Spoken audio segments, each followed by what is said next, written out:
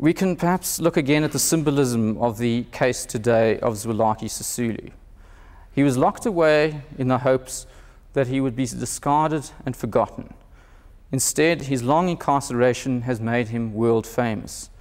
If one attends a press conference in some capital abroad, the chances are that every delegate will have heard of Zwelakhe Sisulu. They will not have heard of the editor of the Star or the Sunday Times or the Cape Times. They will not know the name of the minister who locked him away. Today, however, he is free and he is unfree. He has been released from the cells of Johannesburg prison to serve a sentence of indeterminate length in his own bedroom in his own house in Dubé. He will continue to edit New Nation in name, but not in substance. He may not write for any publication.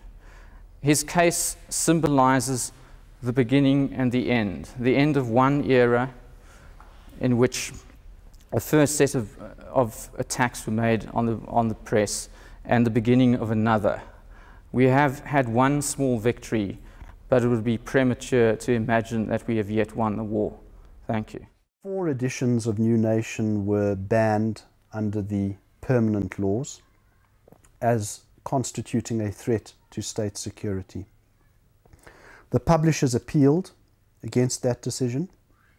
Full argument was heard before the Publications Appeal Board in respect of all 4 of those editions, and the Publications Appeal Board lifted the banning in all cases. Simultaneously, while that process was going on, New Nation was being subjected to ministerial attention under the emergency regulations.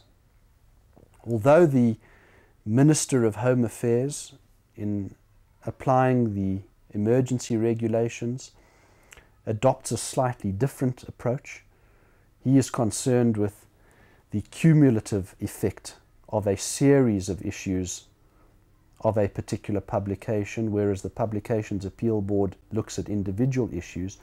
Both ultimately are concerned with threats to state security.